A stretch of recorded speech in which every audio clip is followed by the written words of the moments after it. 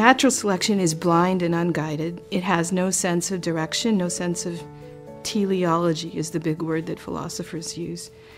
It doesn't know where it's going. All it does is it weeds out from each generation the ones that are most fit, the ones that can reproduce the best, have the most offspring. So that means that each step along the way needs to be an improvement on the previous steps. And our research says that to change a protein, just one protein, can take more than 6 steps, perhaps as many as 20 or 30 or more, to change a protein to a new function, most of the time.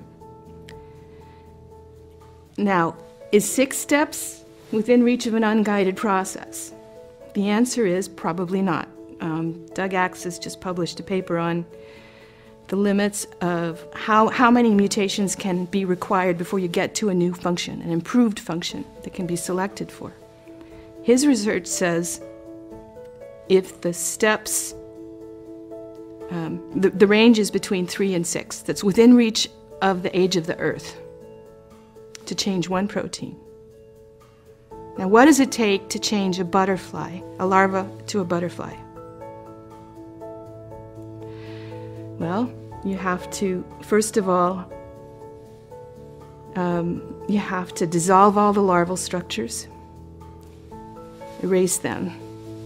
Imagine you're drawing a picture. You got to erase all the larval stuff, and you've got to recreate adult legs, adult antennae, adult eyes. You have to change the shape of the brain and the connections between the antennae and the eyes. You have to reformat the gut so that it switches from eating plant material to eating nectar. You have to change the thorax and the abdomen so it looks like a butterfly and not like a caterpillar. You have to connect all of these things properly. You have to have the right muscles connecting so that the wings will actually flap. You have to make the reproductive organs so that the butterfly can reproduce. All of that has to happen. How many mutations does it take?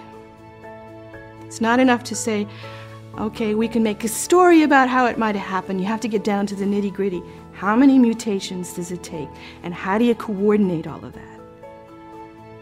Because not only do you have to have the right proteins being expressed in the right places, you have to coordinate them all. Because if you get the eyes right, but the gut wrong, it's a failure as a butterfly. If you get the wings right and the legs right, but the muscles don't attach, that butterfly's going nowhere. It's dead. It's not any good. So, for evolution to have created this sort of pathway, it would take a miracle. It wouldn't happen by an unguided process. The lack of foresight is the major problem. If evolution knew where it was headed, if it was a guided process, then all sorts of things can happen.